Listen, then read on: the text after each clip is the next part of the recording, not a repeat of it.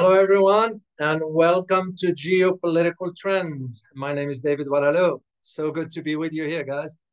What is behind the U.S. threats to punish Saudi Arabia for cutting oil production, which is about the equivalent of 2% of the global oil exports, about 2 million barrels a day.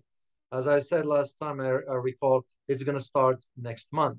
So in today's video, I am going to provide you a brief analysis about what the U.S. intends to do, what type of punishments are we talking about, and whether the Saudis will retaliate. But before I'll delve deeper, please make sure to subscribe and hit the like and the subscription button so you will be notified every time I upload a new video. Also, if you can watch this video in its entirety, because the conclusion matters, it will make more sense to you. So here's the issue. The OPEC Plus decision, which you are aware of by now, to cut oil production, undoubtedly gave the United States, it was like a slap in the face. And there are those who say, to tie this one to Saudi Arabia, even the time when I used to go to the Middle East, well, we used to get this question. Is Saudi Arabia America's gas station? That's an interesting question because some people were asking that. Anyway, recently, the Biden administration has threatened to punish Saudi Arabia for agreeing to cut oil production by about 2 million barrels a day. But here is the thing, just for you guys to know. The decision wasn't Saudi Arabia's alone, but rather it was jointly announced, which means other countries got involved, other countries that are part of the OPEC and OPEC Plus, including Russia and Venezuela. So the question becomes, is why all of a sudden the United States is only targeting or wants to punish only Saudi Arabia? Because we got to be fair. That's to me how I look at it. You have to be fair in your judgment. Well, one thing is sure, the production or the cut rather in production will do put the oil prices high. As a matter of fact, the average price in the United States here, the regular gas, it's around $6.39 a gallon, which is almost near the high price that was back in June of $6.44 a gallon. So that way, whatever part of the world you are watching this video from, I'm sure you've noticed the oil prices going up at the gas station, and it will be for the next few months at least. B, making it harder to cut Russia's oil revenues. And C, exposing the rift between the United States and Middle East producer more starkly. Because this is what it means within the big picture. As I always say, the global context. So let me provide you my brief analysis here as to what lies ahead for the U.S.-Saudi relations in light of these U.S. threats. Well, of course, I worked in and visited Saudi Arabia officially, representing the United States government on many, many occasions. I speak the language fluently. I grasp the depth of Saudi Arabia's social, cultural, and religious interactions. And from both abstract and practical perspective, I know how Saudi Arabia's internal politics work. To me, this firsthand experience is necessary, in my opinion, to offer the most relevant analysis of how Saudi Arabia interacts, responds, and manages its role within the current geopolitical landscape, not only of the Middle East, but the world writ large. And this is why I said earlier, will Saudi Arabia retaliate? It will be interesting. And that's what I'm going to provide you in this conclusion. That's why I hope you can watch this video in its entirety. And I have also written a book about Saudi Arabia. So I'm very, very familiar with it. I hope you get a chance to read it. It's an interesting read. And by the way, there are some sections in the book, they are redacted by order of the government. They said, well, it's too sensitive and so forth. So Unfortunately, I can't disclose those kind of things. But if you ever feel like reading it, you will find it very, very interesting. So here's the thing. Let's dive into this because it's a very, very crucial topic, and this falls within my wheelhouse because I understand it a little bit. So here's the thing. Some analysts already in the Middle East are looking at the US language. I am one of those as well, looking at the US language as a threat. No. And because it will be regarded as a sort of a hostile action by the Biden administration, you don't issue this threat that we're going to punish you. Whether we like Saudi Arabia or not is irrelevant. The idea that Saudi Arabia is a sovereign state, who are we to dictate? We may not like their policies, whatever, but it's a sovereign state. You can do whatever they want. So I'm going to approach this from two angles. One is economic and the other one is political. So from the economic perspective, on one hand, the US is worried that the decision to cut production, oil production that is, will make oil prices rise again. They are also thinking in terms of this oil production cut will dismantle. Yes, I use the term dismantle. Will dismantle Western sanctions against Russia.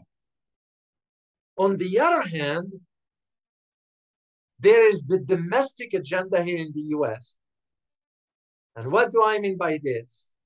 Is that the US midterm elections are approaching next month. So rising oil prices will certainly endanger the Democratic Party's election. That is one of the domestic reasons for why. So given the ongoing energy crisis in Europe, you can just see why the United States is concerned that the unity in Europe against Russia might falter. And it looks like it is. Why? Because country after country, from the UK and France to Germany and Italy to Bulgaria and the Czech Republic, are experiencing protests. And the protests that we do not hear about here in the West. And those protests are calling for their governments to reverse course, economically speaking, or the policies. You look at no different than what just happened in Italy. And again, guys, I always say you have to put this within a context and you have to look for the trends because the trends will be your indication for where things are headed. You take this within the context of Italy's election, recent election, And by the way, Italy now is receiving gas from Russia. Interesting, isn't it? Especially following the election of Giorgia Meloni. Well, Giorgia Meloni happens to advocate for maybe it's time to reconsider the EU policy. Of course, Giorgia Meloni is going to say, we stand united and all that. All that stuff is for the camera. Behind closed doors is a different conversation because Giorgia Meloni, as a head of a government, has to look after the interests of the Italian people. And this is exactly what's going on right now in France, in Germany, the UK. UK is going down. Its economy is going down the drain. So it is the important things to understand. Politically speaking, the United States has options, but those options could backfire. Let me explain how this could happen. We've already hearing some lawmakers here in the United States proposing multiple retaliatory measures that includes, for example, slashing arms sales to Saudi Arabia, withdrawing U.S. troops from Saudi Arabia. This is what's his name? Democratic Senator Murphy. He is the chairman of the Senate Foreign Relations Committee, and it has to do with the Middle East group. And he said, and I quote, let me get his quote here so I quote him accurately. He said, and I quote, I think it's time for a comprehensive reassessment of the US-Saudi alliance, end of quote. This is nothing but a bravado. Here is why. Because when unemployment goes up in the United States, guess what we do? The United States government asks the Saudis to purchase US weapons for $60 billion, unemployment goes down. So all this rhetoric we're hearing that is emanating from Washington, it's just noise, as I call it, bravado, no more, no less. Here is the interesting thing. United Arab Emirates just withdrew US troops and the Patriot missile defense system from their country. And speaking of United Arab Emirates, which I think I prepared some video for you about it, United Arab Emirates president is currently in Russia visiting. It's interesting, isn't it? So these measures are difficult to imagine or even let alone implement. That's why you have to always pay close attention what politicians say versus what it is. Two separate things. It will be hard to implement because it will backfire. And because, again, each measure may have serious consequences. Because there are adverse potential factors that could threaten US interests in the Middle East. It might even make US security interests in the Middle East more vulnerable. And again, this is what I disclosed in this book, Beneath the Veil of the House of Saud. I detail all this in a simple language for you to understand, but it provides you the much bigger picture. So one thing is sure, and I want you to make sure of this, is that the Middle East has changed from what it was back in the 1980s in the last century. The security architecture of the Middle East has changed dramatically, whether the US like it or not. So what you have right now, even some officials inside the White House are issuing warnings that, for example, OPEC plus decision will be regarded as a hostile act. And I put this between quote, or in quote rather. Really? But here is the reason why. Once again, those statements do not come in a vacuum. There is always a motive and a reason behind it. Because the US is concerned about two main issues. I am to put my geopolitical analyst hat. There are two main issues the US will be concerned about. One of them, it has to do with the gradual approach of the Gulf states, and those Gulf states considered partners to the United States, but their gradual approach to Russia. Like I said, just 2 days ago, the president of United Arab Emirates, Sheikh Mohammed bin Zayed, is in Moscow right now. And the second concern the United States has is that the replacement of the petrodollar with the petro-yuan, which will be a major blow to the US dollar, but also to the financial system here in the United States. So if we have to talk about the economic aspects and the political aspects, okay, what about Saudi Arabia's response in case the US carried out those threats? Because Saudis, I am sure they're not going to be sit idly. Saudi Arabia for now appears to stay very calm about these threats emanating from Washington.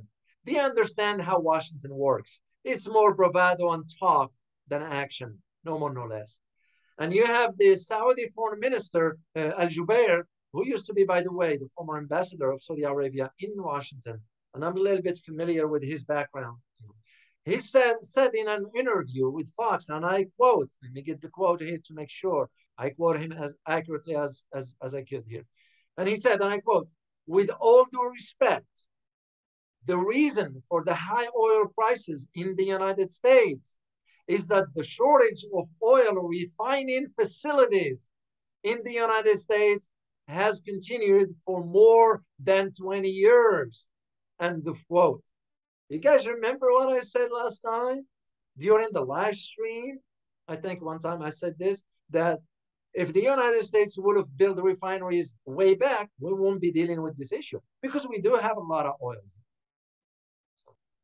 And he goes on, or he continued to say, and I quote, the United States has no new refineries are being built. End of quote. So what it looks like to me is that the foreign minister emphasized that Saudi Arabia did not politicize oil. And that's why he's saying, and I put this in quote, oil is not a weapon. Well, apparently, it looks like the US wants to punish that because he looks at it as a threat.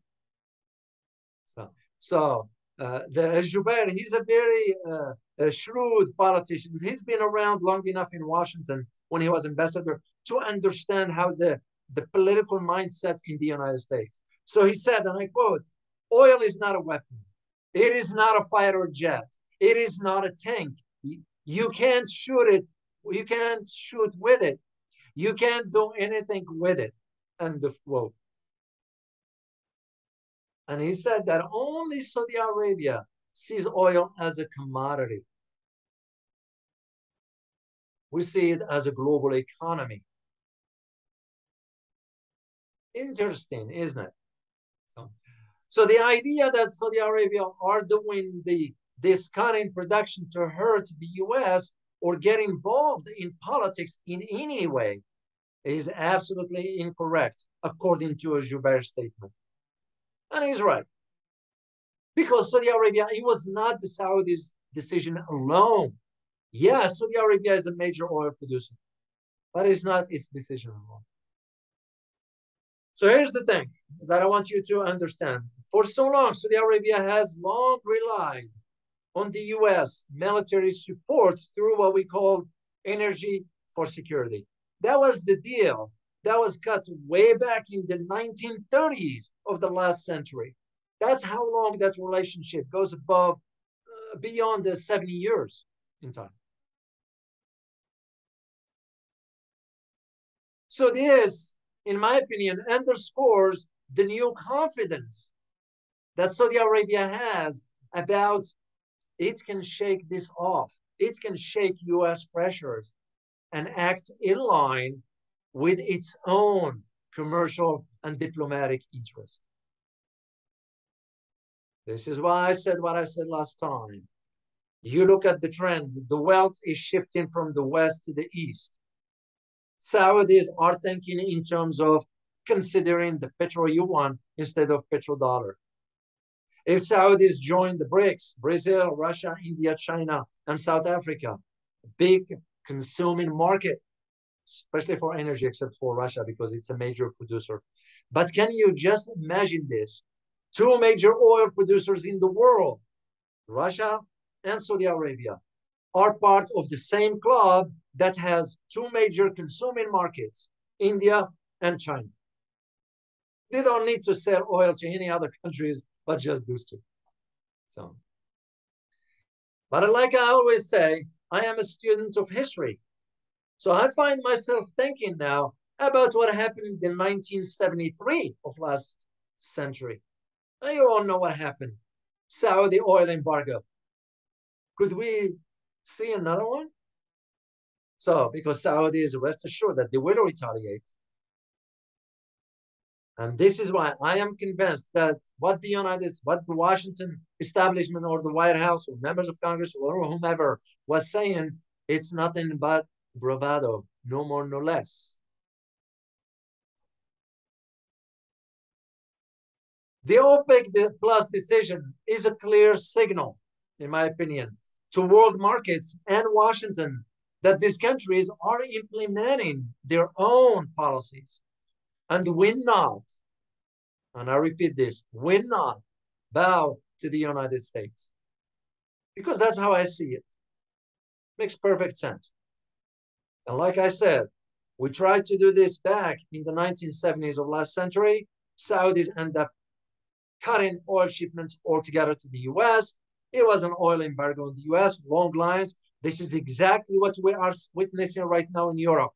It's just mainstream media is not disclosing that or showing the images of long lines of cars waiting for gas, be it in France, be it in the UK, be it in Ukraine. We're not showing that. So Saudis could retaliate now. So let me provide you my conclusion here. And my conclusion is this.